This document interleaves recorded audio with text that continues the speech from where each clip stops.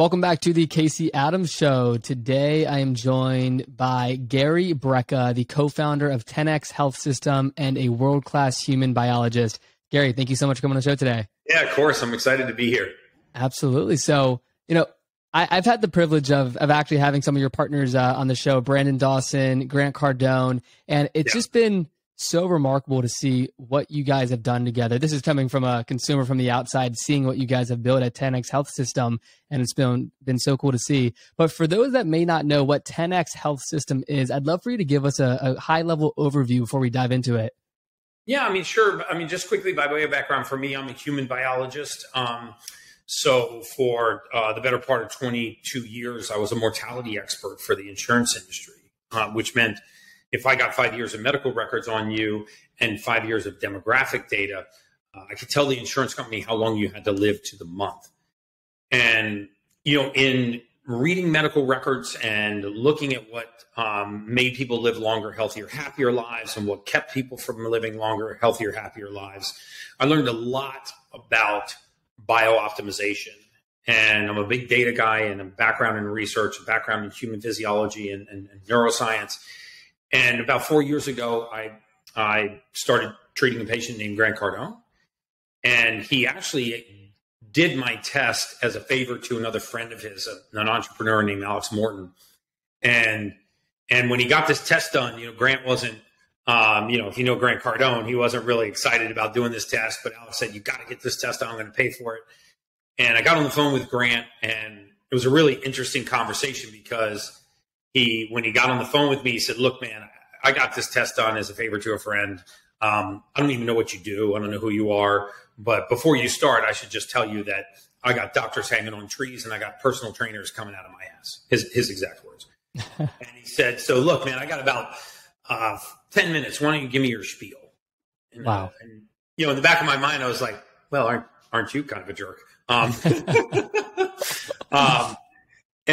So we started talking. I said, Grant, why don't you just start by telling me how you feel?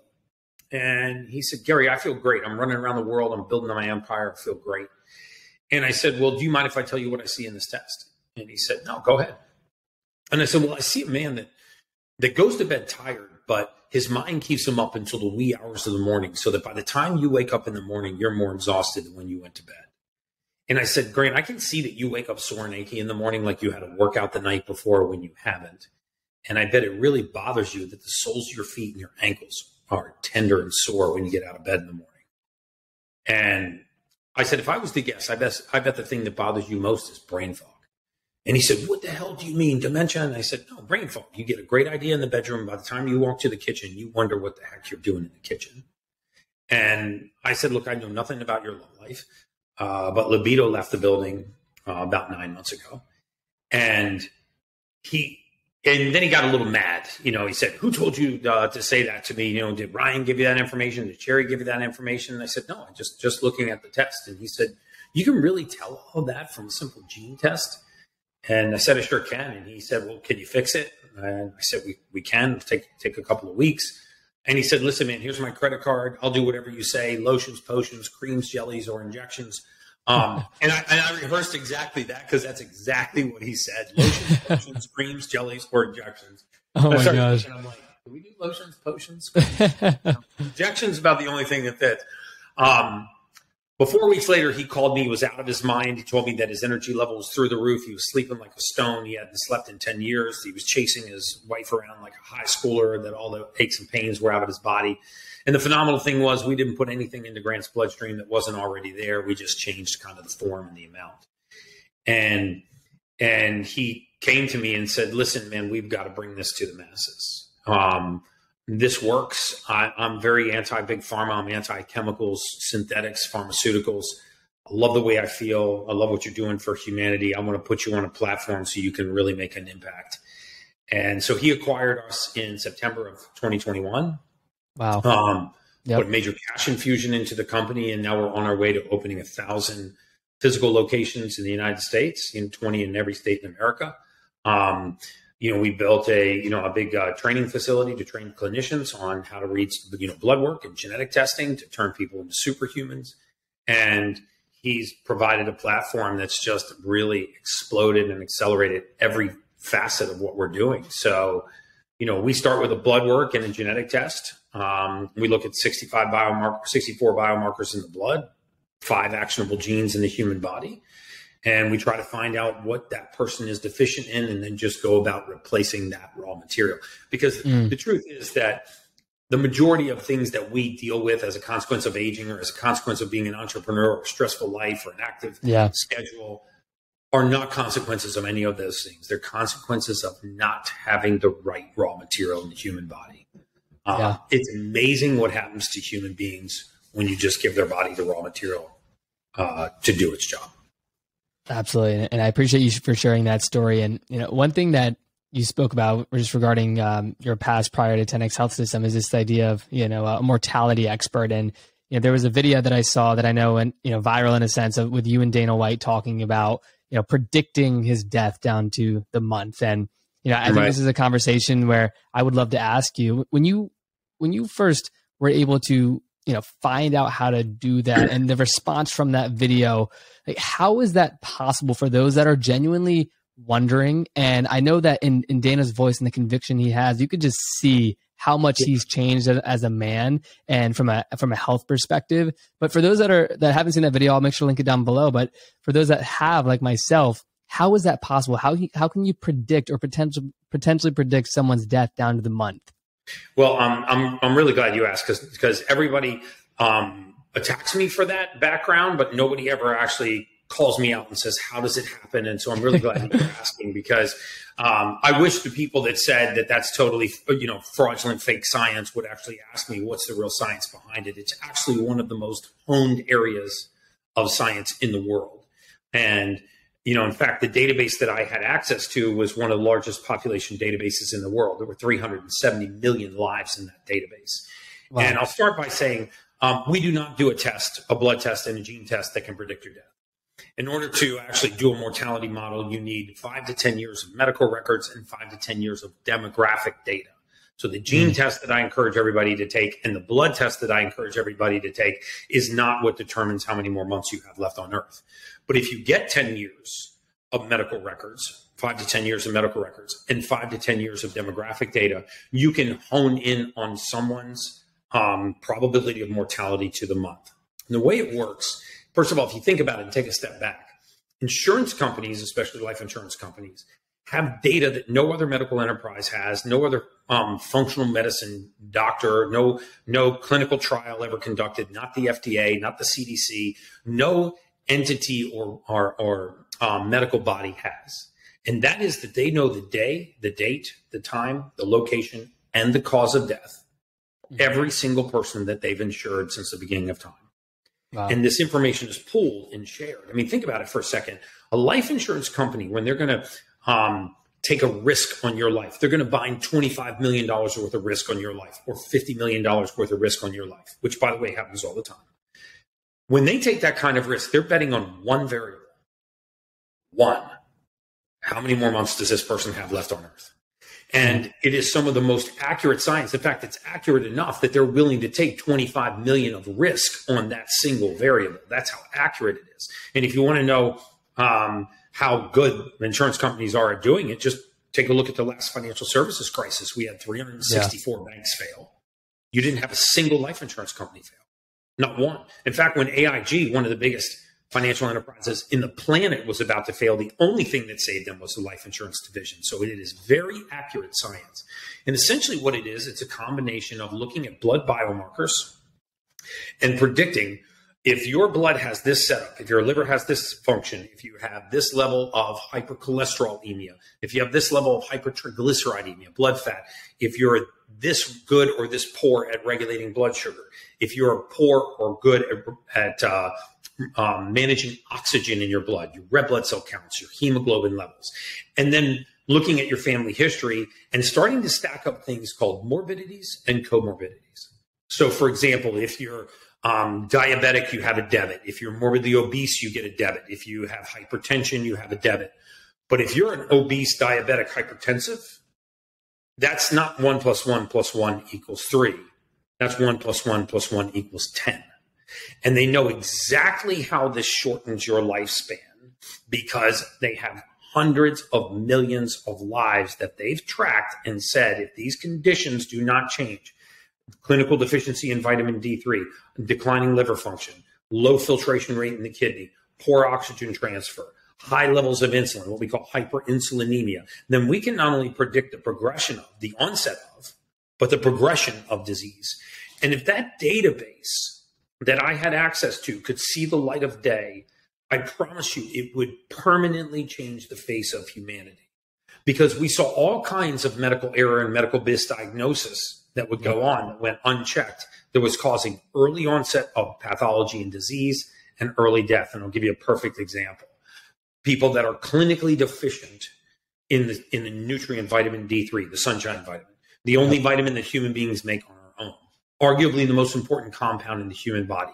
When you become clinically deficient in just that one nutrient, you eventually develop rheumatoid arthritis-like symptoms. You don't have rheumatoid arthritis, but you develop those symptoms. If you go to the wrong physician and you start to describe your symptomology, you will get diagnosed with rheumatoid if they don't pull RA factors and don't look at blood work. And now what they do for rheumatoid, they put you on something called a corticosteroid.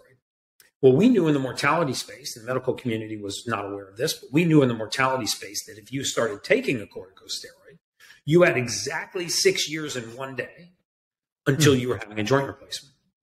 And then once you have a joint replacement, your mobility goes down, meaning we reduce what's called your ambulatory profile, the profile of how well you move. And as you may or may not know, sitting is the new smoking, right? Sedentary lifestyle is the leading cause of all-cause mortality. Right. We have become very sedentary as a society. I know that's probably most of the entrepreneurs that are listening to this don't fall into that category. But as a society, especially Americans, we just do not move enough anymore. Yeah. So now I start to reduce your ambulatory profile, and I can bring in all of the diseases that exacerbate with reduced mobility. And we can not only predict the onset of, but the severity of, and how quickly you will succumb to those diseases. Now, can we predict if you're going to be the victim of an act of violence? No. Can we predict if you're going to die in a commercial airline crash? No. Can we predict if you get hit by a bus? Absolutely not. Those are mitigating risk factors that marginally move your life expectancy, and we calculate for those factors. But as a population, it is extraordinarily accurate science. The science is accurate enough that Lincoln National Life or John Hancock or AIG will put $50 million worth of risk on your life. No other financial services enterprise takes that kind of risk. There's not a hedge fund in America that will put money into a startup company based on one variable. Based on whether or not they continue to have one client, or based on whether or not they continue to be led by the same CEO, or based on whether or not they continue to be the leader in a single product. They just don't take that kind of single variable risk because they haven't honed in on the data that allows them to take that kind of risk. Life insurance companies, annuities, and reverse mortgages have. Insurance companies, if you've ever heard of an annuity, especially something called a SPIA, a single premium immediate annuity. This is where you, at any age, at your age, Casey, you could stroke a check to an insurance company and they will guarantee you an income stream for life. Now, what do you think they're basing that income stream on? Just random nonsense or just some actuarial table that they pulled off of Google? No, they're basing that income stream off of your specific mortality. And by the way, I wasn't the only one that did this. If you Google life expectancy companies, you will see hordes of companies and their level of accuracy, 88%, 92.5%, 94%, meaning on the pool of mortality that they've done predictions on, how accurate are they at predicting life expectancy. And it's very refined science when you say you have a 24-year-old male or female, a 35-year-old male or female, or 50-year-old male or female, and they have these conditions going on in their body that may or may not be symptomatic. Hypoxia, for example, hides in plain sight. All kinds of things hide in plain sight. But we're going to predict when this is going to become severe and how quickly they will succumb to it.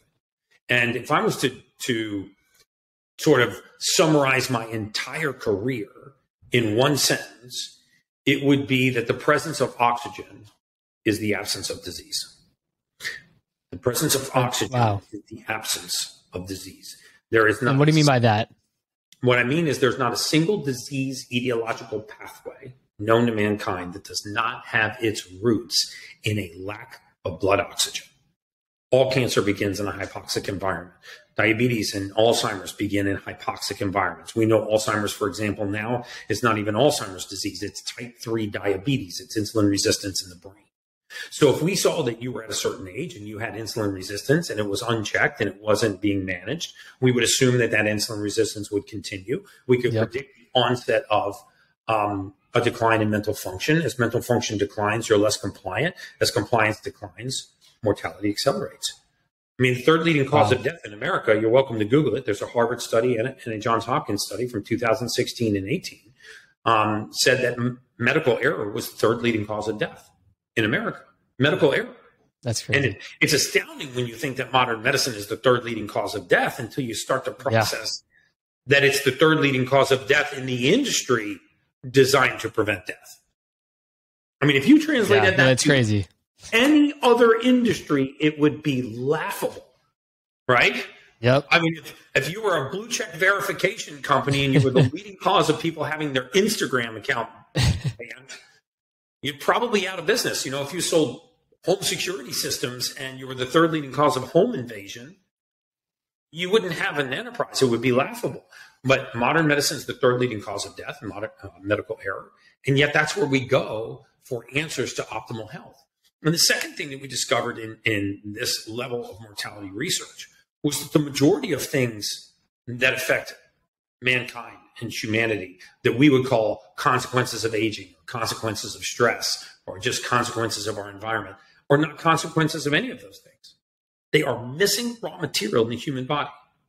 They are simple deficiencies in the human body that are keeping you from reaching a state of optimization. And I always say that, the majority of people that, see me speak or listen to podcasts like this, they are probably right now walking around at about 55 or 60% of their true state of normal. Because if they do not know what raw materials, vitamins, minerals, amino acids, nutrients, their body is missing, if they don't know what raw materials their body can methylate, meaning refine into the usable form, and what they can't, then they are purely supplementing for the sake of supplementing. They're just guessing, and they're hoping that somehow they hit the mark. But if you ask your body a very specific set of questions, you look at 5 actionable genes, you look at 64 biomarkers in the blood, it will give you a very specific roadmap for what it needs to perform optimally. And I'm not talking about chemicals or synthetics or pharmaceuticals. I'm talking about basic nutrients that are missing from the body that are keeping it from reaching an elevated state of performance. I mean, if you look at Grant Cardone, he does not look, act, or perform like a 64-year-old. Not at all. Right? I mean, he'll run circles around. I mean, I'm 52. He runs circles around me, but I outrun, most guys half my age too. Yeah, no, I mean, just hearing you speak about all this, Gary, I get so many different questions that come up, and it's so powerful to hear you speak on this. I want to talk about biohacking and some of the key things that have helped improve your life, right? Like, for example, and I want to give context and even speak about it here. Like, I'm 22. I just ran my first marathon. Recently, I've been very into the whole cold immersion. I've had a cold plunge here in my spot for the last 4 months. And I personally have noticed a significant difference of how I feel after working out, soreness. Like, it really helped improve my performance in my marathon in my perspective. I would love to just talk. What are some of the things that have genuinely helped improve your life from a biohacking standpoint that the listeners could walk away with to, move them in the right direction of feeling better and being more optimized? Yeah, well, I'm in my biohacking room right now. I mean, one of my the red light therapy bed is right behind me. Hypermax oxygen right here. I do exercise with oxygen therapy, 10 minutes a day, and then I use a PEMF mat, pulse electromagnetic field. So that equipment will run you about 150 grand. So let's talk about what you can do for free, right? I love it. Right. Yeah. You want 150 grand? Send me a DM. I'll send you the equipment. But the truth is that I don't expect, nor does Grant expect anyone to spend that kind of money to put this equipment in their house. I've done it for convenience. But the truth is that what we need as human beings is to get back in touch with the basics, right? We get 3 things from Mother Nature. We get magnetism from the earth. We get oxygen from the air. We get light from the sun. The less of those 3 things that we get, and the further away from those 3 things we get, the further we get from a state of optimal health. So let's talk about magnetism, right? We get magnetism from the earth. Think about the last time that you had bare feet touching bare soil, grass, dirt, sand, actually contacting the surface of the earth. When we don't contact the surface of the earth, we don't ground. It's called earthing or grounding. This is a very real concept, by the way. Human beings, when we come in contact with the surface of the earth, we actually discharge into the earth. Human beings build up a charge in our body. It makes us acidic and less alkaline. We know, most of us know, that a state of slight alkalinity is a much healthier state. You probably heard that cancer cannot survive in an alkaline environment. Most diseases cannot survive or thrive in an alkaline environment. So how do we become more alkaline? Well, one of the best ways is to earth or ground, contact the surface of the earth. It's a complete fallacy that you can get alkaline by drinking alkaline water. That is the biggest marketing myth ever sold to the public, right? Because in chemistry, in molecular biology, something cannot donate its properties and also maintain them. In other words, if an alkaline glass of water donated the properties, specifically the hydrogen and the electrical charge, that makes it alkaline, if it donated those properties, it would have lost them.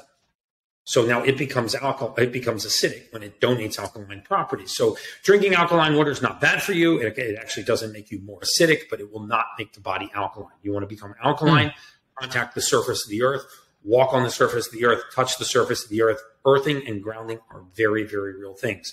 One of the reasons why you feel so good when you go to the beach is because you spend a lot of time contacting the earth. So you don't need a $5,000 PEMF mat. You just need Mother Earth, and it's free. Get outside. A lot of people talk about morning walk. If you can do a morning walk without shoes on, if you're in an area that's not cold enough to be able to do that, then you'll not only blow EMF frequency, microwave, radio wave, 5G, what we call electromagnetic fields, dirty fields out of the body, you will also shift the alkalinity of the body. Remember, pH is a charge. It stands for potential hydrogen. If I want to change the charge, I run magnetic current through the body. Now, you can also do this with a PEMF mat. You don't have to buy mine. You don't have to buy the 10X one. There's lots of great manufacturers out there. And if you lay on a PEMF mat for 12 to 16 minutes a day, you'll wake up alkaline every day of your life. Wow. So what does alkalinity do for you? Well, if you, I just did a podcast with Ben Greenfield, for example. He came to stay. I've had Ben on here before, and he is just incredible. But continue. He's amazing. I mean, 5 minutes after he was in my house, he's thrown a suppository in the back of the kitchen, and then he did a full inversion on my refrigerator, which my fiance had to get a little used to. But he goes, "What do you do in our kitchen?" And now he's upside down on my refrigerator. This is one of your idols? I go, freaking love this guy. That is so great. I love Ben, but what we did was we said,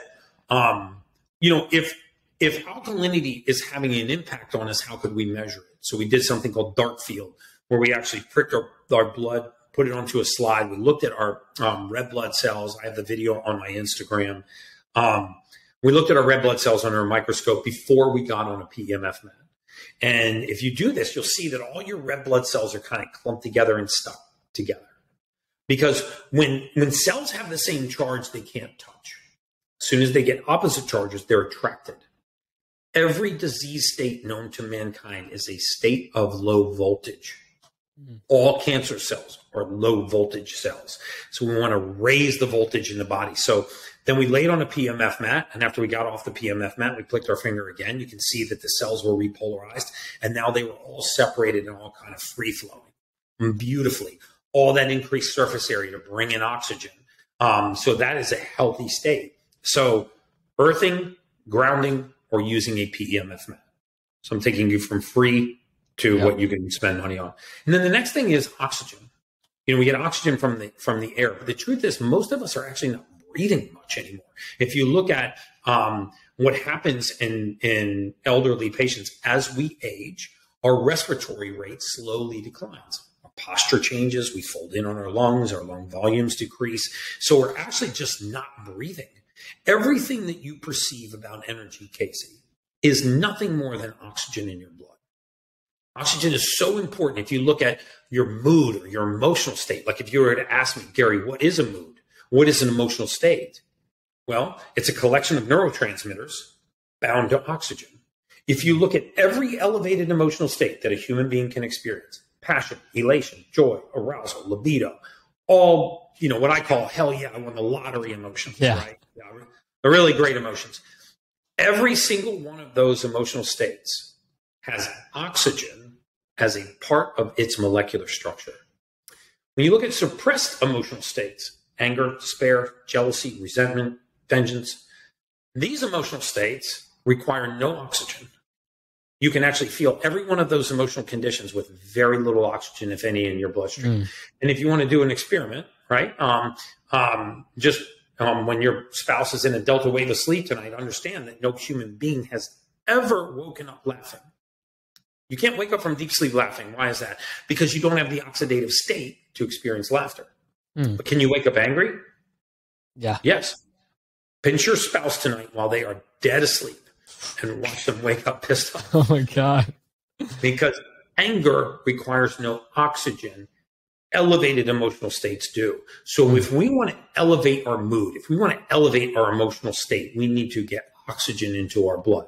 One of my favorite ways is through Wim Hof breathing.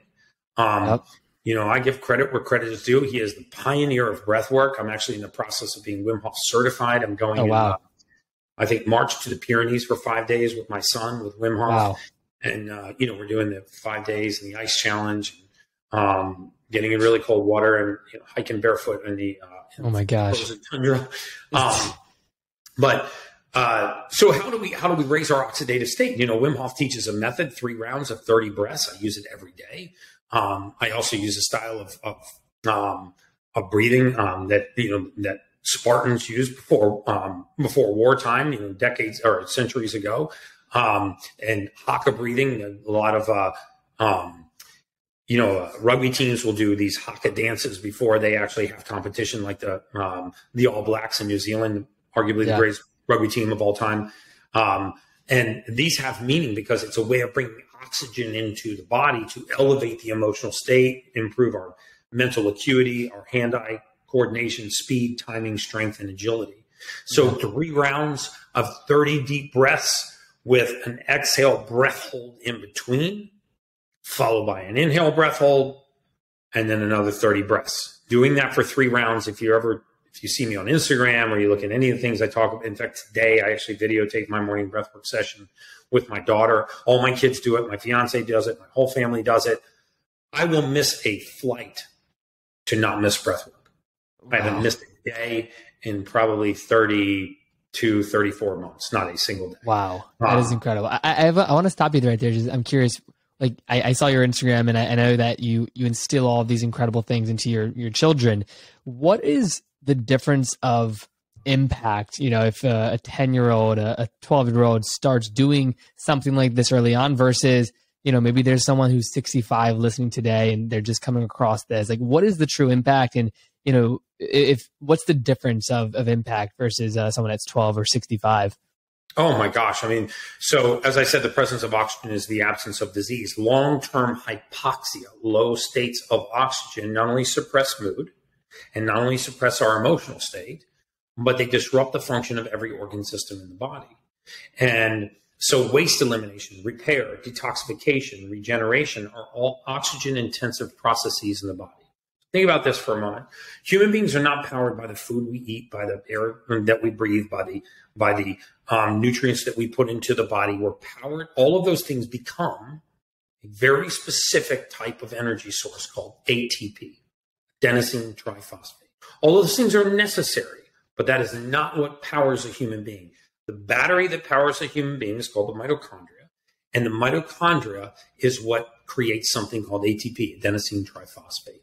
This is the fuel that allows human beings to have energy, to eliminate waste, to repair, to detoxify, to regenerate, to have cellular replication. So ATP is the absolute essence of life. 10% of your body weight is mitochondria, the powerhouse of the cell. You have 110 trillion mitochondria in your body. So now if I was to slice a mitochondria open, you'd see that inside the mitochondria, there's a little motor and it's spinning around, right? This motor is called the Krebs cycle. Every time this Krebs cycle makes one revolution, it has 2 choices. It is either going to create 34 units of energy or it's going to create 2 units of energy. So let me say that again. The motor makes one revolution and it either creates 16 times more energy or it creates 16 times less energy. What is the difference between that mitochondria creating 16 times more energy and 16 times less energy? The presence of oxygen. Wow. We call it aerobic or anaerobic respiration. All of us are familiar with this from our muscles burning when we exercise intensely, but we may not be familiar with the fact that these mitochondria that have these motors inside of them, if we're able to drive oxygen into the mitochondria, we will have a 16-fold step up in energy times 110 trillion mitochondria in 32 trillion cells. So you start to get an idea of the impact of that oxygen has on physiologic function. Imagine if I could have a 16-fold step up in cellular energy. It's like walking onto a car lot and they only sell two cars. One's 100 horsepower, one's 1,600 horsepower. Yeah. The only difference is what fuel you put into that vehicle. Well, I'd rather have the 1,600 horsepower one. Yep. And so learning how to breathe, breath work, is, in my opinion, one of the most important things you can do. I mean, one of the reasons why I accelerate that with this hypermax oxygen system is I take 95% O2 and I breathe it under mild exercise on the treadmill. And I use an EMF-free treadmill that's not plugged into the wall. It's not powered. Love that. And you walk on that for 10 minutes a day, and it's called exercise with oxygen therapy. The only two-time Nobel laureate prize winner in medicine won the Nobel Prize both times for his work in exercise with oxygen therapy. Wow. And so magnetism from the earth, or PMFNet, oxygen from the air, breath work, or hypermax system, and then light from the sun. And I use a red light therapy bed that actually pulls all the UVA and UVB rays out, and it leaves the infrared and the near infrared rays that will drive oxygen into the mitochondria, force gases out of the mitochondria called mitochondrial nitric oxide, repair collagen, elastin, and fibrin in the skin. I'm 52 years old. I mean, I get a lot of comments on, man, your skin looks great for a 52-year-old man. I spend a lot of time in a red light bed. That's awesome.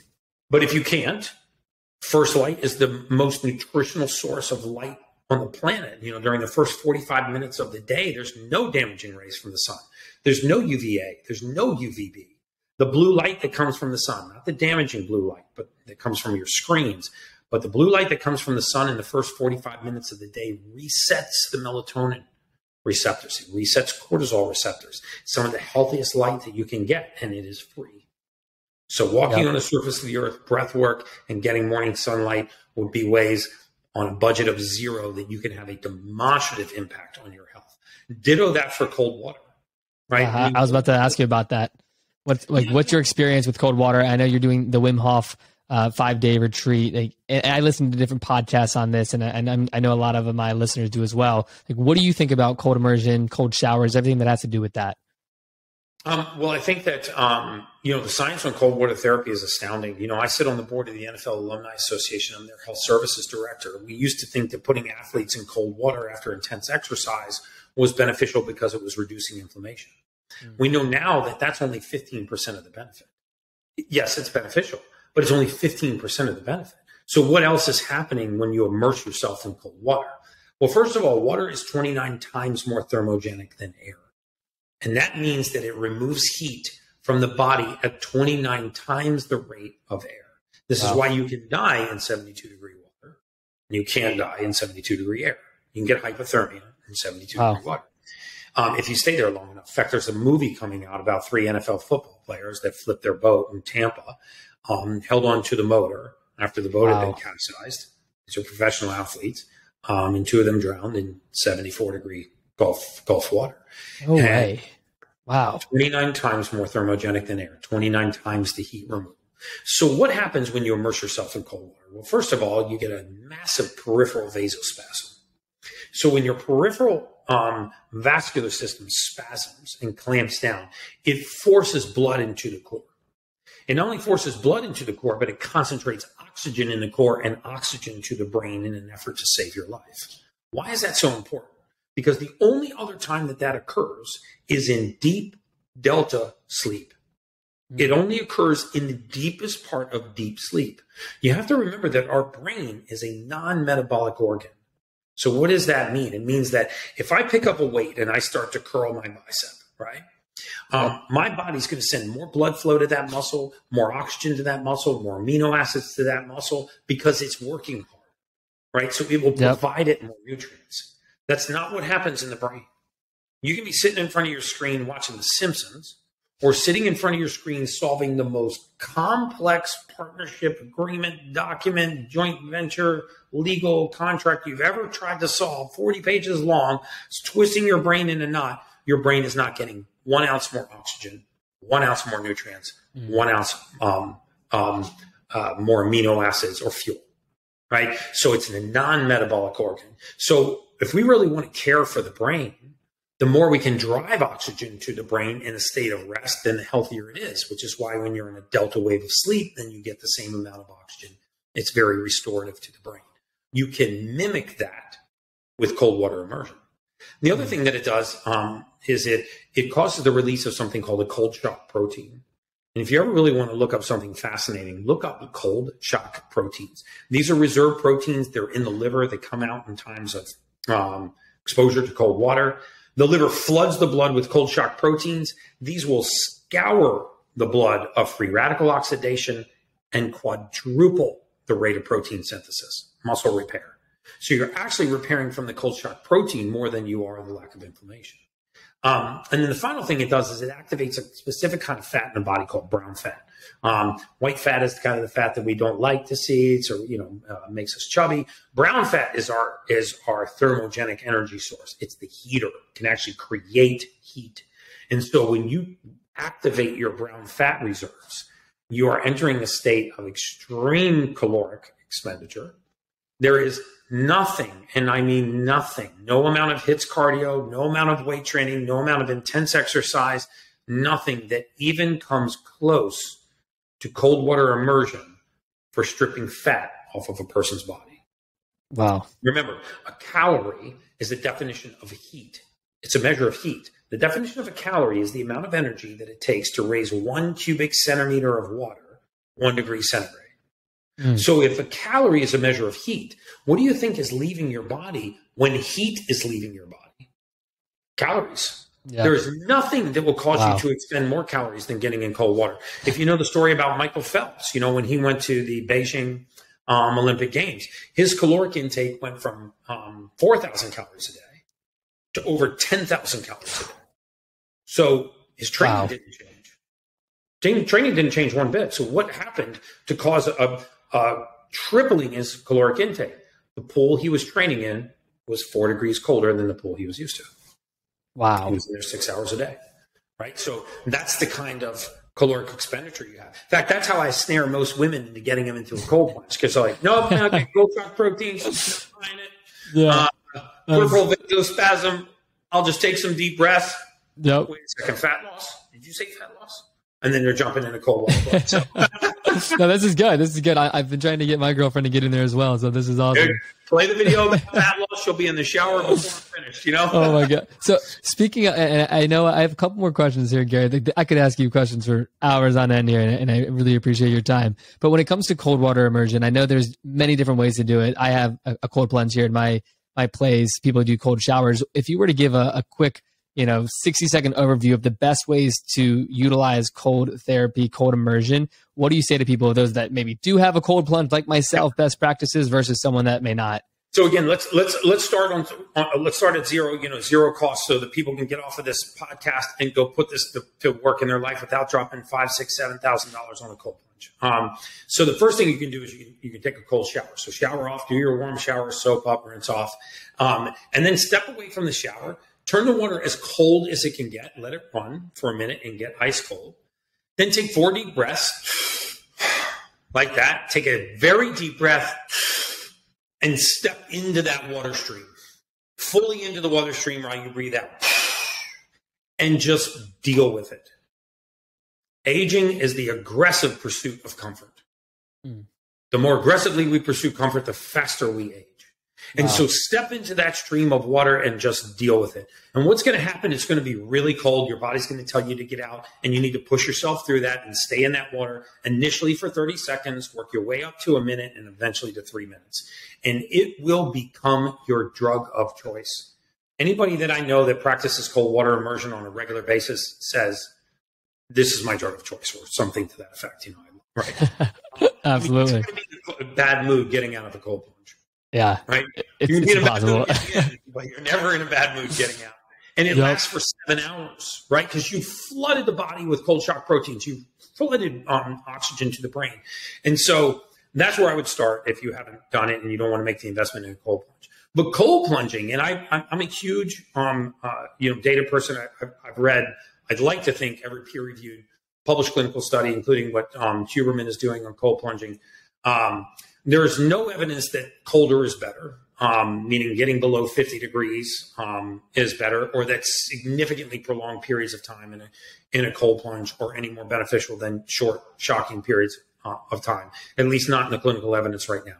So I do cold plunging at 48 to 50 degrees, 3 minutes minimum, 6 minutes maximum, and I do it every day.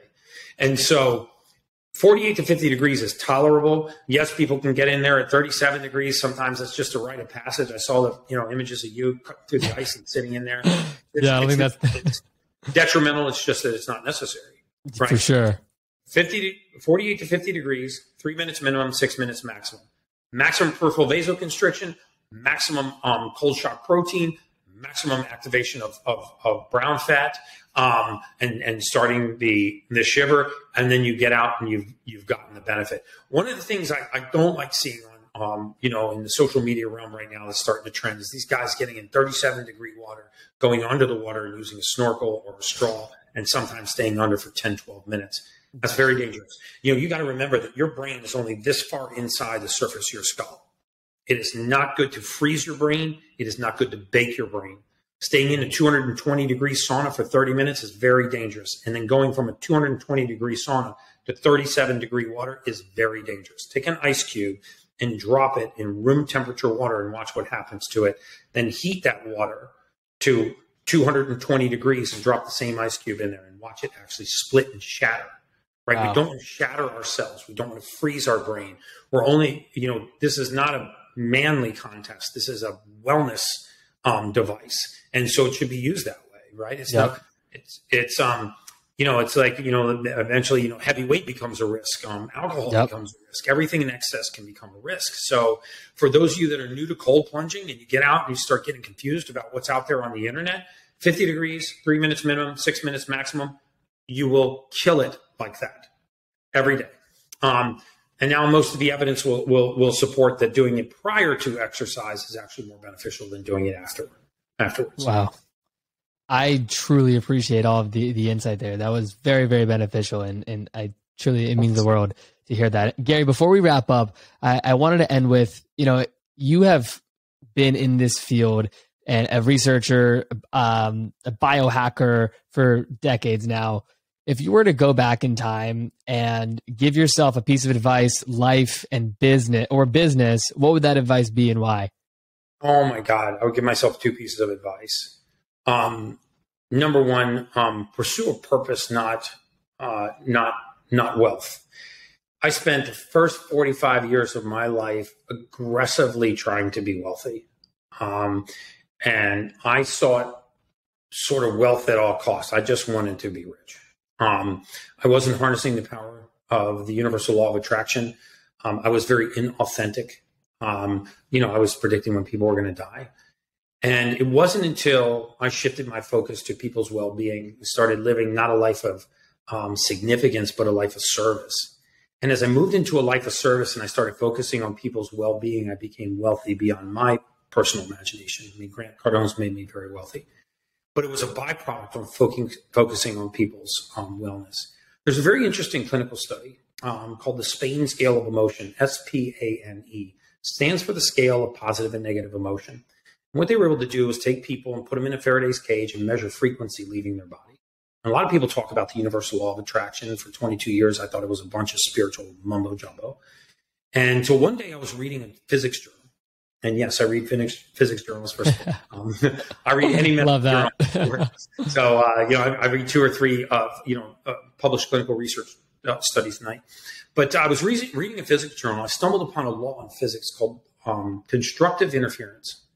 And what it says is that if 2 frequencies of equal wavelength meet, the size of the frequency doubles, which means that you can get energy from conversation. You can get energy from other people. Other people can take energy from you because destructive interference says if the wavelengths are in opposite wavelength, that they cancel each other out. By the way, this law is as valid as the law of gravity. And so I started to think about that. And I said, well, this sort of means that there's something to this universal law of attraction because human beings are just a giant ball of frequency. And then I read the Spain scale of emotion. And they measured frequency leaving the human body with such accuracy that they were able to isolate the mood that the person was in by the frequency leaving their body. Wow. Meaning a practitioner on a different floor in a separate building could actually tell exactly what emotional state that person was experiencing. Wow. And they isolated the most powerful frequency to leave a human being's body. And the most powerful frequency to leave a human being's body, you want to take a guess? Most people say love. It's 4 times the amplitude of love. Anger?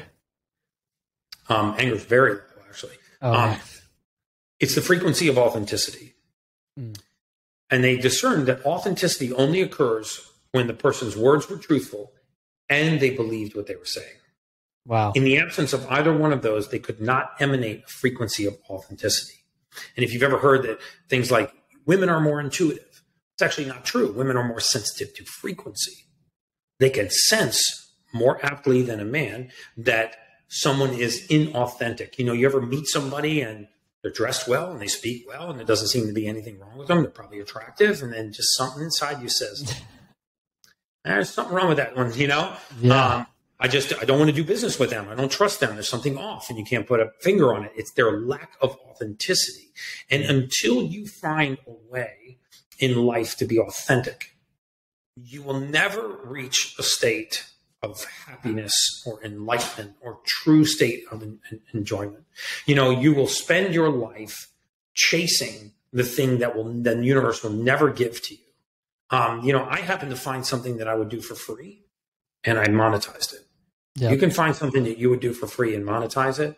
And you're authentic about your mission in doing that. You'll not only be wealthy beyond imagination, but you will be so deeply satisfied at a spiritual level that I wasted a lot of my youth and a lot of my young adulthood pursuing something that the universe was never going to let me have. Wow. That is powerful. That was a long answer to a short question. Gary, that was beyond powerful. And, you know, I very much so appreciate your time. And before we wrap up, I want to give you the honor of saying, where is the best place for everyone listening or watching to learn more about you, follow your journey, and learn more about what you guys are doing at 10X Health Systems? Yeah, I mean, follow me on Instagram at Gary Brecka. All I do is teach on Instagram. You know, I talk about breath work, morning routine, diet, lifestyle, spiritual well-being, cold plunging, red light, travel tips, all the things that I've learned over 22 years of reading research. I quote the research. I will sometimes put the research links up there for the bro science community. And, you know, that likes to doubt what I'm saying. Get a lot of haters on Instagram. I love those guys. You know, and I dispel a lot of myths about diet. You know, keto is dangerous. Well, there's no such thing as an essential carbohydrate. There's essential fats, there's essential proteins, nothing that we call an essential carbohydrate. So what I'll do is I'll put, you know, good, sound clinical research on there and guidelines and put it out there for people so they can live longer, healthier, happier lives, because I truly feel like the information doesn't belong to me. The information flows through me, but it really belongs to humanity. So if my competitors and everybody else wants to put it in practice, great. It's going to make the world a better place. So that's a great spot to find some of those materials. Perfect. I will make sure to link that down below. And with that being said, Gary, thank you so much for coming on the show today. This was absolutely incredible, and I really appreciate your time. Thank you, Casey. I enjoyed talking to you. We'll do it again sometime. Absolutely.